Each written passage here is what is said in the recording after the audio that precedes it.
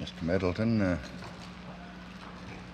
esteemed former Chief Justice and Ms. Warren, and all of you wonderful people who have come here to try to make life better for your fellow men.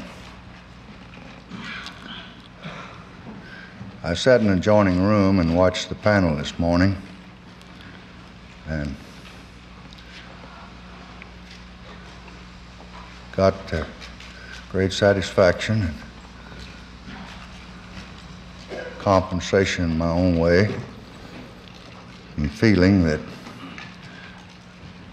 all is not lost and all has not been in vain, and all we have to do is kind of reorganize and reevaluate, and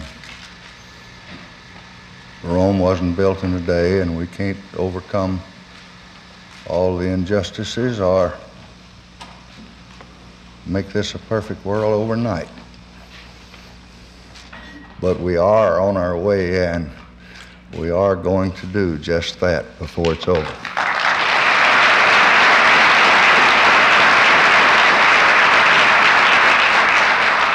I don't speak very often or very long. My doctor admonished me not to speak at all this morning, but I'm going to do that because I have some things I want to say to you. I have a touch of sentimentality about me, which has cost me a great deal in my 40 years in public life. And I'll say to all you women, Mrs. Rostow and Barbara Jordan, Yvonne Burke and Mrs. Krim, and so many of you that I can't list them all, that it's natural for me to get a certain amount of glory by seeing the advances you're making.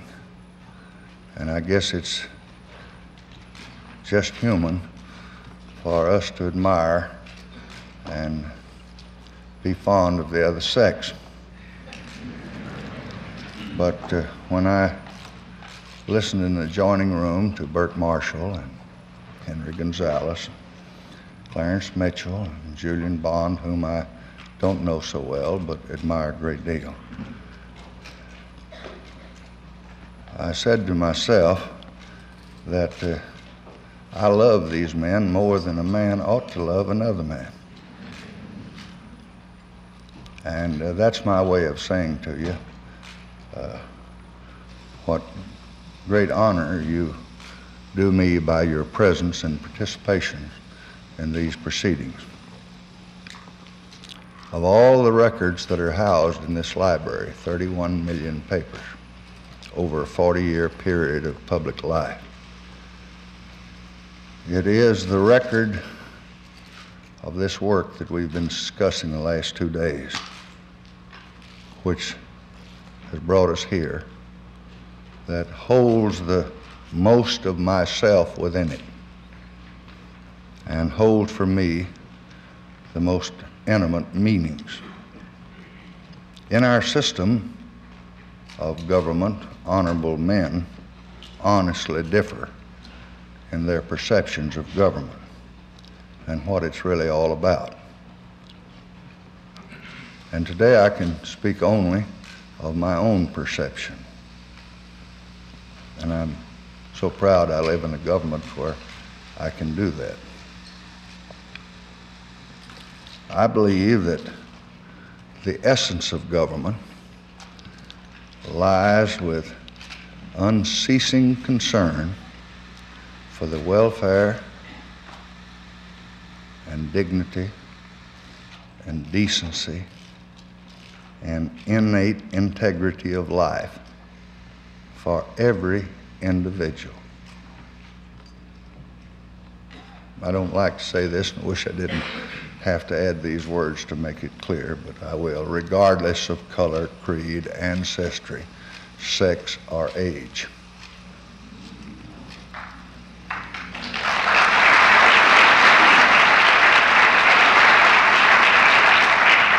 Before I go any further, I want to interject.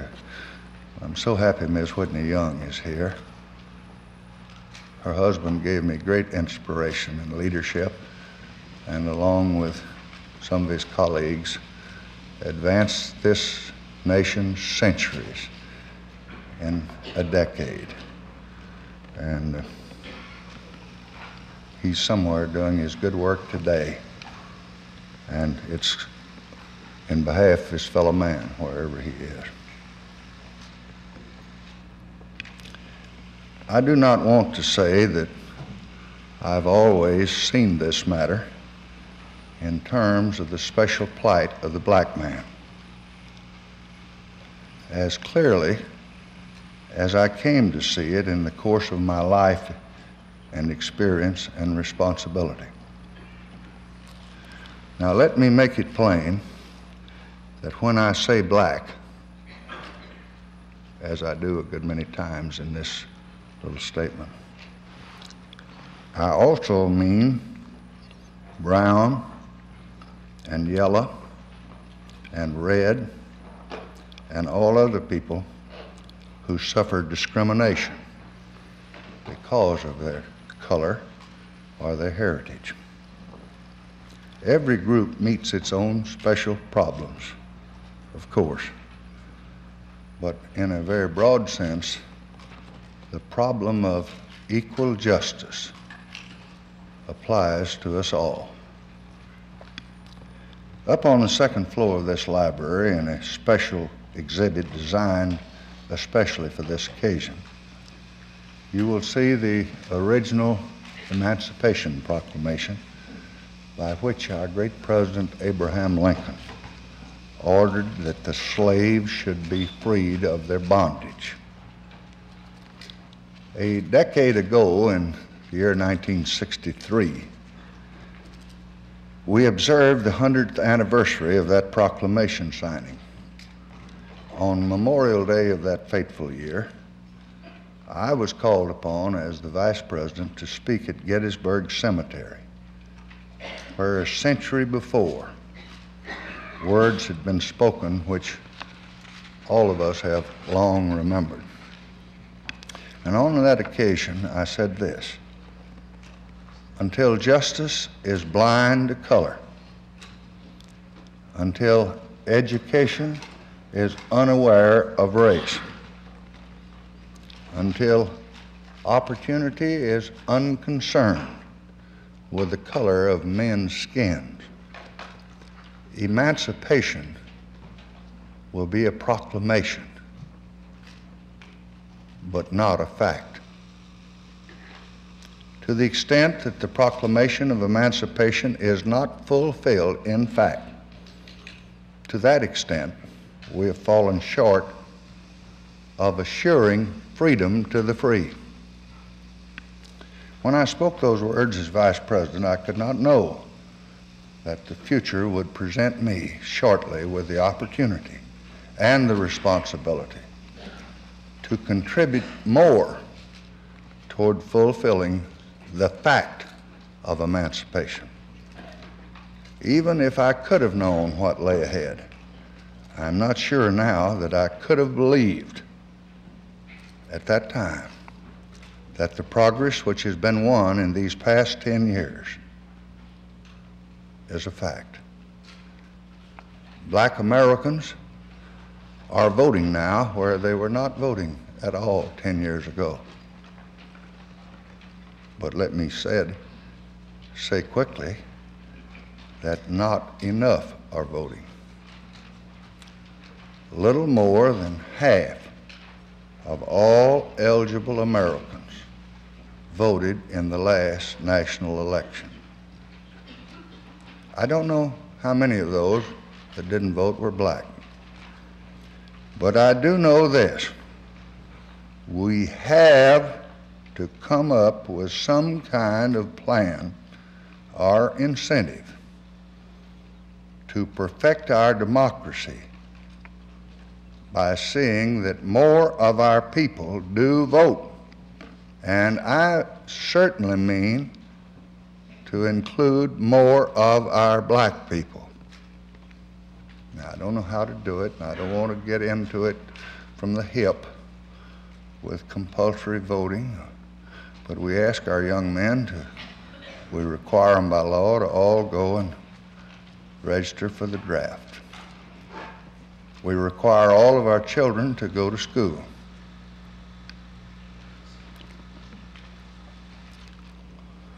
We require our people, under great loss of privilege, to have a Social Security number.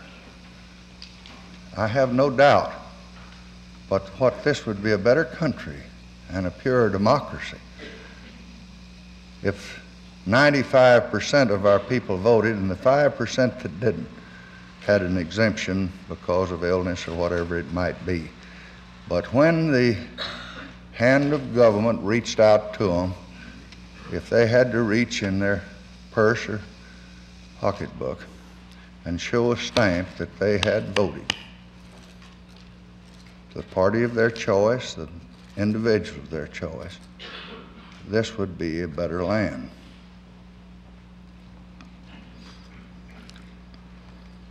Black Americans are working now where they were not working 10 years ago.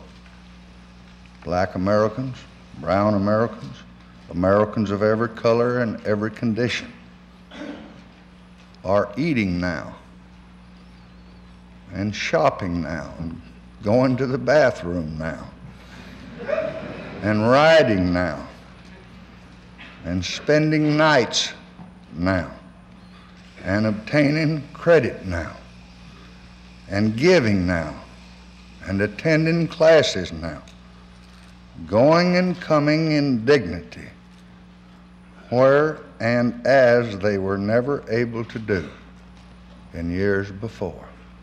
I walked out of this room yesterday and looked at this sea of faces, and I thought how proud Thurgood Marshall must be. I first met him when he came here on behalf of Herman Sweat, so a black boy could come to the University of Texas and to look at this audience in this beautiful university auditorium and see the groups that are participating today must make him feel, and must make the groups that supported him feel, that all has not been in vain. But now that I've said that, I want to say this. I don't want this symposium to come here and spend 2 days talking about what we have done. The progress has been much too small. We haven't done nearly enough. I'm kind of ashamed of myself that I had 6 years and couldn't do more than I did. I'm sure all of you feel the same way about it. I often tell the story about that was purported to been a fact about Churchill when the women's lib movement, maybe prohibition movement, a little ahead of our women over here, went into him after the war and said that they were shocked to hear that if all the alcohol he consumed during the war, the brandy that he had drunk, were emptied in the room, it would come up to about here.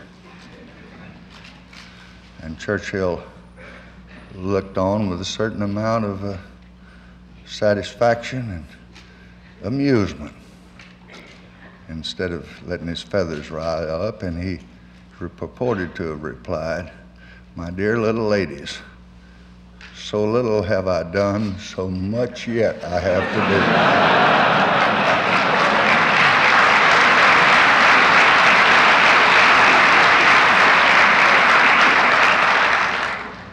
So let no one delude themselves that our work is done. By unconcern, by neglect, by complacent beliefs that our labors in the field of human rights are completed, we of today can seed our future with storms that would rage over the lives of our children and our children's children. Yesterday, it was commonly said the black problem was a Southern problem. Today, it is commonly said that the black problem is an urban problem, a problem of the inner city. But as I see it, The truth is that the black problem today, as it was yesterday and yesteryear, is not a problem of regions, or states, or cities, or neighborhoods. It is a problem, a concern, and a responsibility of this whole nation.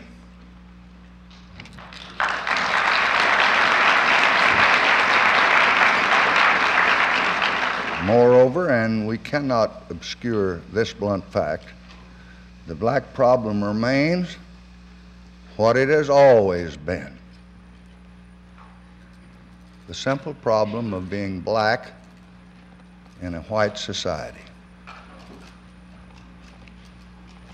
And that is the problem to which our efforts have not yet been addressed. To be black, I believe, to one who is black, or brown or whatnot, is to be proud.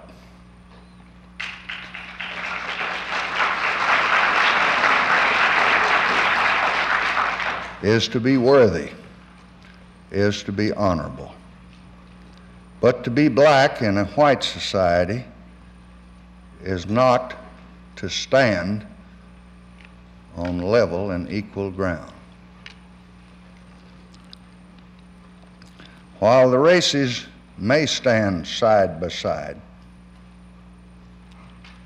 whites stand on history's mountain and blacks stand in history's hollow.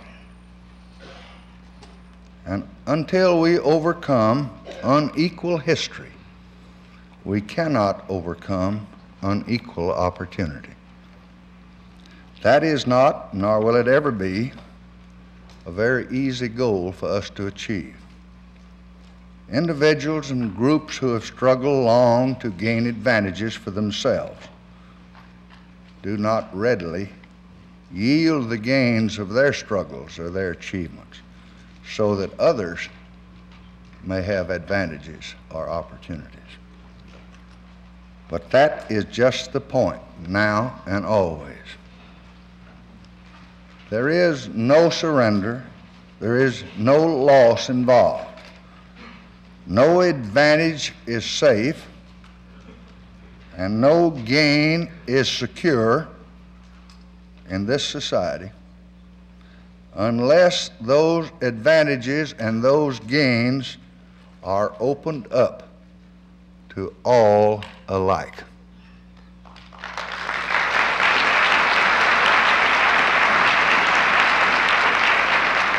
Where we have been concerned in the past for groups as groups, now we must become more concerned with individuals as individuals.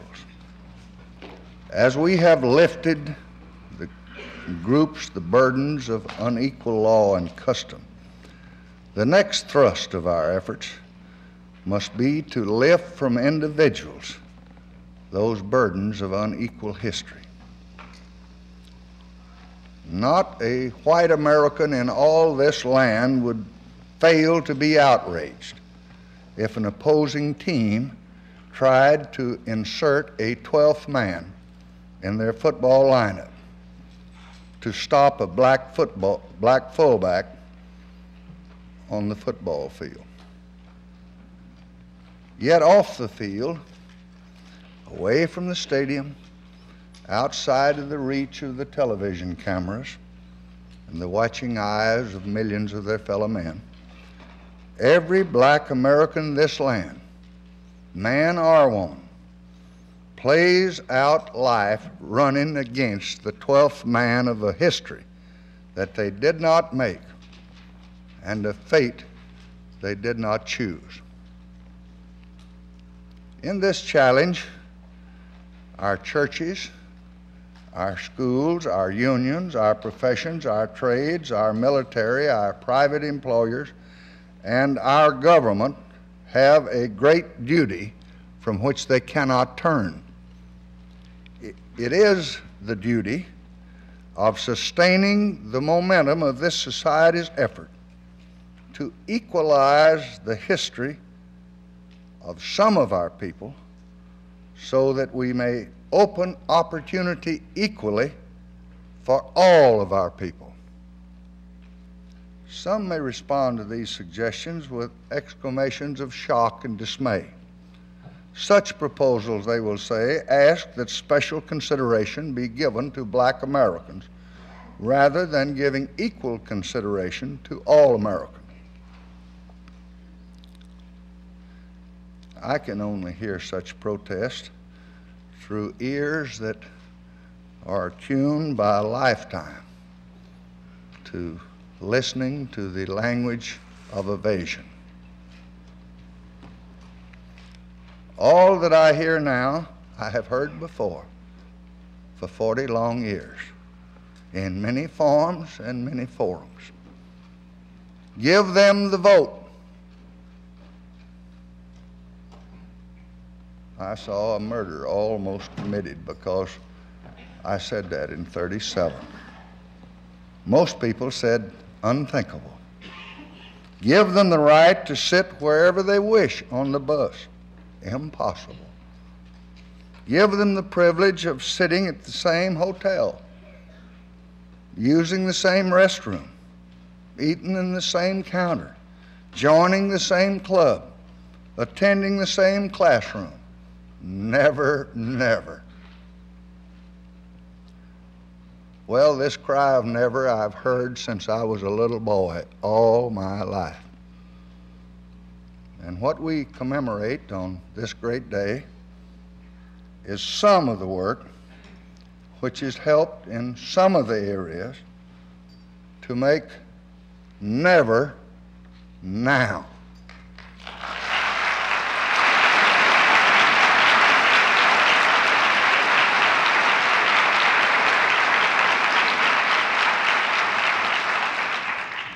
And I do not speak fulsomely. Most of that never would have been done without men of Burt Marshall, and Roy Wilkins, Whitney Young, Chief Justice Warren, Julian Bond, all of those that are here today, Vernon Jordan, just never would have been done. Now, here's what I want to say. That what I have said is precisely the work which we must continue. And this is a whole important part of this meeting. Not what we have done, what we can do. So little have we done. It oughtn't to take much place, what we must do. So I think it's time to leave aside the legalisms and euphemisms and the eloquent evasions. It's time we get down to business of trying to stand black and white on level ground. For myself, I believe it's time for all of us in government and out to face up to the challenge. We must review and reevaluate what we've done and what we're doing. In specific areas, we must set new goals and new objectives and new standards. Not merely what we can do to try to keep things quiet, but what we must do to make things better. Now, how much time are we given to that in this meeting? How much time are we going to give in the days ahead? How are we going to employ that time? Who's going to bring our groups together, and who's going to select that leadership? And what's that leadership going to do? Specifically, I believe that we must direct our thought and our effort to many, many fields, and I don't have a great staff, and little I can contribute in the way of leadership. But if I can leave the thought with those of you who do make up a great staff and who served as my staff, I want to suggest a few little relatively unimportant thoughts as just some of the things to be put on your agenda. Are the federal government and the state government and the foundations and the churches, the universities doing what they can and all that they should to assure enough black scholarships for young blacks in every field? The answer is no, very little. And it gets back to the same thing. Herman Sweat can come to this university now, but as someone said on the panel this morning, Henry Gonzalez, I think, if he doesn't, what good does it do him sit at the counter and get a cup of coffee if he doesn't have 50 cents to get it? And most of them just don't have it. That's why they're not here. It's not their mother or their father doesn't want them here. It's not that they don't have an ambition to be here. They just can't do it. And we've got to level out that ground some. Are our professions, such as law and medicine, and accounting and engineering and dentistry and architecture, taking the initiative, sounding the call to make certain that their educational programs are so planned and so conducted that blacks are being prepared for the leadership courses and are being given the support that they must have if they are to complete the courses and to have genuine opportunities to establish themselves in positions of leadership, professional careers, and things of that matter after their college days?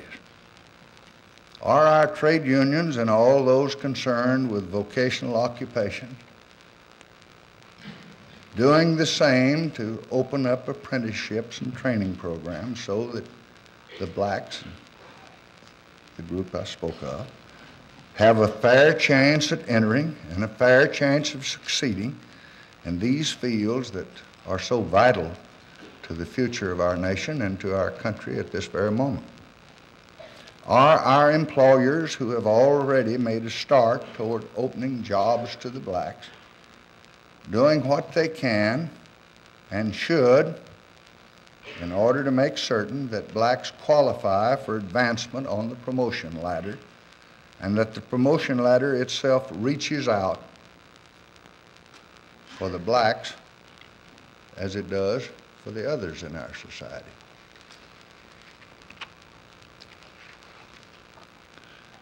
What I'm saying is that we cannot take care of the goals to which we've committed ourselves simply by adopting a black star system.